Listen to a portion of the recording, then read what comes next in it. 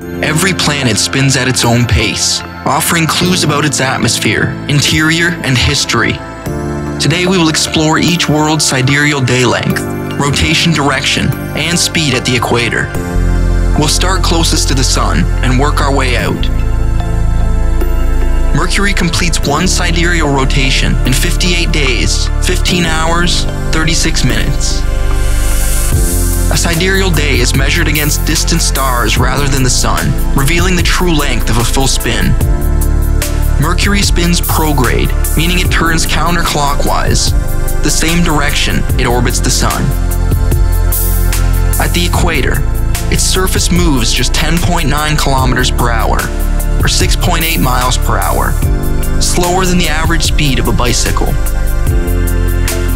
Venus takes 243 days, 29 minutes to complete a sidereal day.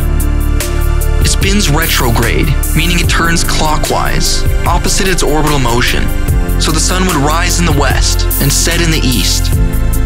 Its equator drifts at only 6.52 kilometers per hour, or 4.05 miles per hour, which is walking speed, even though upper atmosphere winds roar at hundreds of kilometers per hour.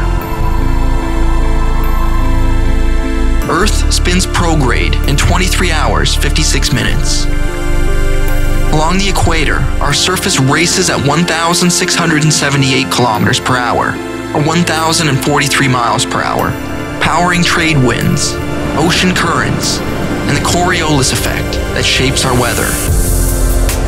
Mars also spins prograde in 24 hours, 36 minutes, nearly matching Earth's day length. The equator moves at 867.5 kilometers per hour, or 539 miles per hour, producing dawns and dusks we recognize, while a thin atmosphere lets dust storms rage for months. Jupiter leads the pack, with a prograde sidereal day of just 9 hours, 54 minutes. At 45,360 kilometers per hour, or 28,185 miles an hour on the equator, that rapid spin flattens its poles and fuels the banded clouds and the Great Red Spot. Saturn turns prograde every 10 hours, 42 minutes. At the equator, its surface sweeps around at 35,341 kilometers per hour, or 21,960 miles per hour, stirring hexagonal storms at the North Pole and turbulent conditions.